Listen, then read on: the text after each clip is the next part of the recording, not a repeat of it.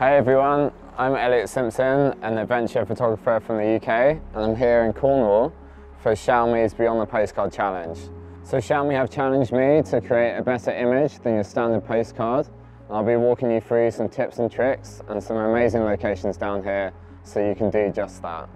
So we're at our first location now. We're at this absolutely beautiful hidden cove on the coast of Cornwall. We've got this amazing landscape in the background sweeping around. We've got Matt in the foreground, so it's like a small person, big landscape type feel. And we've got the sun setting behind us, lighting up the side of Matt. So I'm going to walk you through some settings to make your photos better than the average postcard. So for this again, we're in Pro mode. And we've got, make sure you've got RAW on, and we've got the grid lines on as well to help us compose the image. So we've got Matt in the lower third of the image, and we've got the rock here in the foreground. Then we've got the white balance on auto, pretty much everything on auto. Make sure you've got the spot metering tool here is on frame average, and you can select it here, focus on that, and then you can grab this and select different metering points in the image if you need to. But we're just going to click there and stay with that. We've got the exposure compensation at about -1, -1.3, that looks good.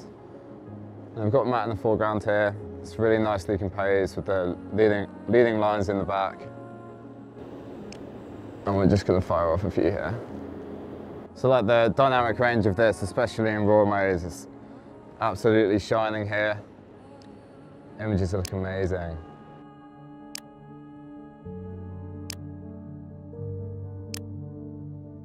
So now we've got those shots in the bag, we're going to wait around until it gets a bit darker and the stars come out, and then I'm going to show you the difference between the day and the night photo and how it can completely transform the feeling of the image.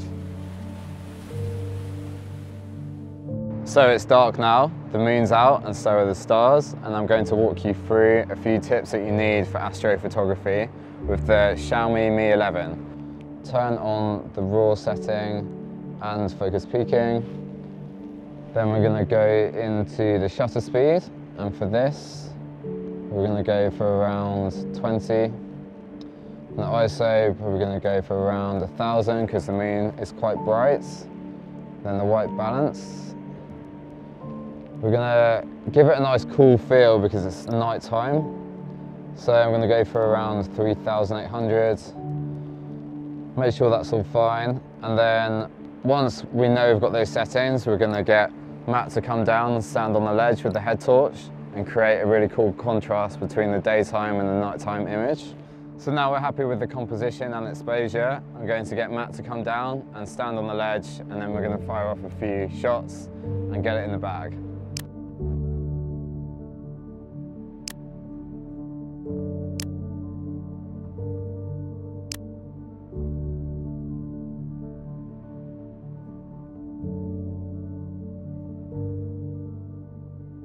Okay, now we're in blue hour. The sun's set over there. It's getting a bit darker, and we've got the headlight on the bike. We've got the contrast of his white helmet here, and we're shooting in Pro mode. So we've got the ISO bumped up a little bit. The great thing about this is we can control the shutter speed. Bring the shutter speed down just to make it a bit brighter, and make sure you're on the wide lens, as it's got the fastest aperture and it lets the most light in. So just going to play around with some angles here and get a bit low and get a bit more reflection going on. So I'm really happy with how these are looking. I'm just going to experiment a bit more with the composition and make sure we're making the most of the light we have.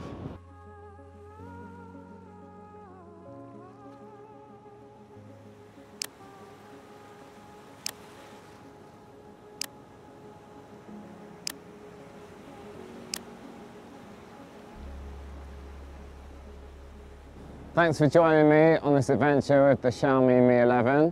I hope you guys learned something, and I'll see you on the next one.